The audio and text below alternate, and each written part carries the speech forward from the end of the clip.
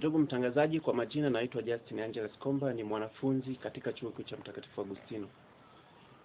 Leo hii nimekuja hapa mbele yenu niweke wazi katika mada moja ambayo inasema kwamba umuhimu wa mwanafunzi wa chuo kikuu katika utengenezaji wa kazi na sio kufikiri katika kuajiriwa. Katika taifa ambalo limeendelewa kama taifa la Tanzania ambalo ni taifa tunasema linazidi kuendelea, tunasema kwamba universities is the heartbeat of the nation. Kwani tunasema vyuo vikuu ni heartbeat of the nation kwa sababu hata katika mazingira ya kawaida tunatengeneza viongozi bora kupitia vyuo vikuu. Vyuo vikuu ndio sehemu pekee ambapo tunakwenda kutengeneza viongozi bora. Na kama tunakwenda kutengeneza viongozi bora, basi pia vyuo vikuu iwe ni sehemu ya kutengeneza pia mtu kuweza kujiajiri mwenyewe. Wakati Mwalimu Julius Kambarage Nyerere alipokuwa hai, aliwahi kusema kwamba education for self reliance. Alikuwa na maana kubwa sana kwamba elimu ambayo tunapewa kama wanajamii isiwe tu elimu kwa ajili ya kufikiria kwa ajili ya kuajiliwa, bali iwe elimu ambayo inatolewa kwa kumlenga mwanafunzi uwezo binafsi, ambayo iwe ni practical conduct, kwamba mwanafunzi apewe elimu ambayo anaweza kujiajiri yeye kama yeye. Mwisho wa siku mwanafunzi anamaliza chuo kikuu anakwenda kujiingiza katika swala nzima la kilimo, ambapo tunasema anajitengenezea ni self employment. Angalia taifa kama la Tanzania this time. Tuko na wanafunzi wengi ambao wamemaliza vyuo vikuu toka mwaka 2015 lakini wote hawajaajiriwa. My God.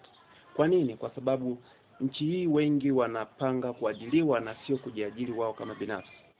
Lakini tunasema kwamba Jack Ma ambaye tajiri mkubwa China amewahi kusema kwamba if you take bananas and money in front of monkey, they will choose banana because they don't understand if that money can buy more bananas. The same applies to Tanzanian society. If you offer someone a job and a business, he or she will choose job without thinking that if you have a business, that means you will have enough money or enough salary. Kwa hiyo Tanzania taifa kubwa ambalo tunahitaji jamii iweze kuendelea. Ili iweze kuendelea tunahitaji watu wafundishwe jinsi ya kutengeneza kazi. Tunaona watu wamekuwa creativity kuanzia this time. Watu wengi wanafanya shughuli mbalimbali ambazo zinaweza kuwapelekea maendeleo.